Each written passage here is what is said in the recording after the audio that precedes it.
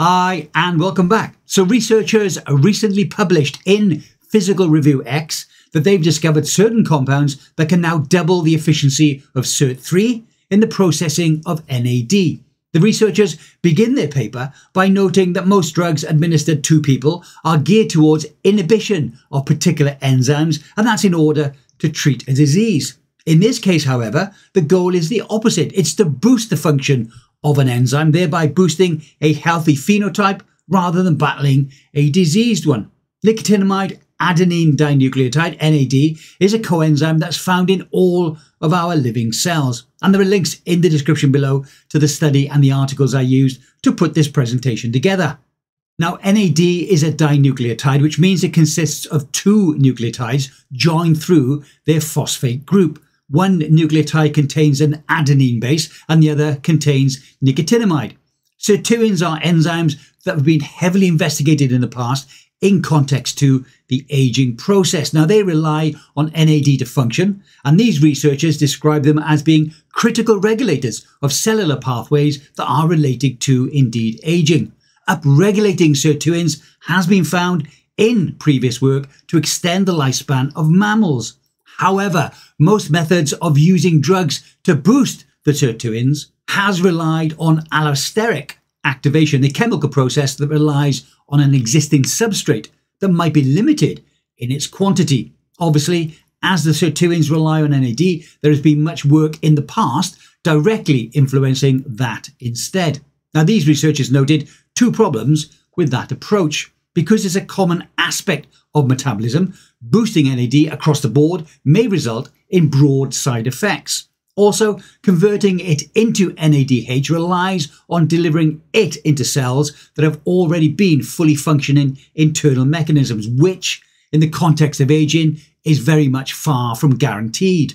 So, in this study, the researchers wanted the sirtuins to do more with less, to continue to function adequately, even when NAD was diminished.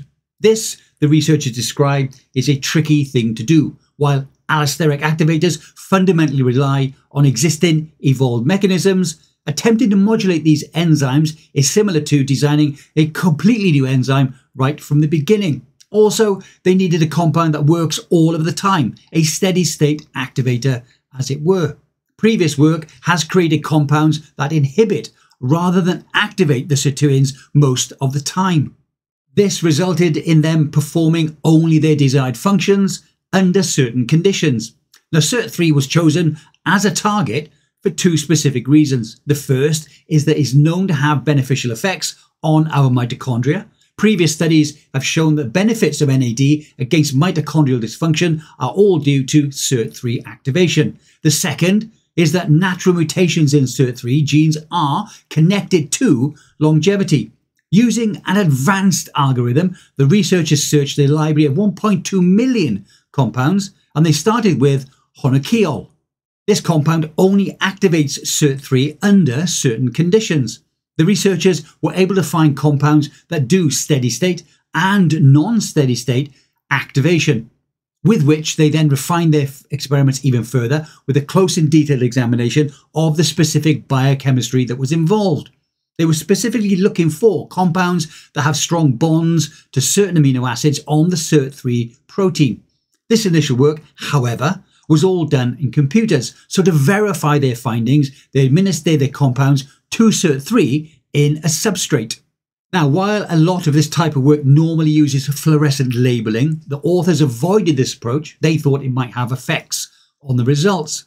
One particularly strong compound, that being 5689785, was identified as being a plausible drug after this screening process. The researchers tested their new candidate against a control group, those being honokiol and the well-known NAD precursor NMN. In nearly all cases, 5689785 performed favourably against the alternatives. Now, administering nicotinamide, that's NAM, to cells normally inhibits NAD enzyme activity.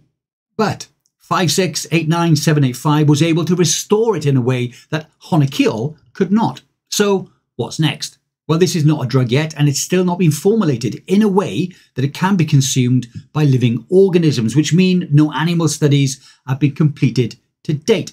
What the researchers have is an initial compound with which to continue the process of drug development. The goal was to prove that it is indeed possible to directly enhance the activity of sirtuins without relying on a substrate-based method. If this approach sees success in animal models, it could certainly pave the way for drugs that, due to SIRT3's mitochondrial effects, may well be able to fight multiple aspects of aging. So, interesting times ahead. Personally, I would have preferred a supplement. Drugs will be far more expensive, and as a result, their accessibility will be denied to those who cannot afford them. Also, there's no way to clinically test with a control group and a placebo group that this is actually an anti-aging drug. So much like me using NMN, it's an educated guess with a calculated risk. So let me know in the comments below, would you consider taking this new NAD boosting drug?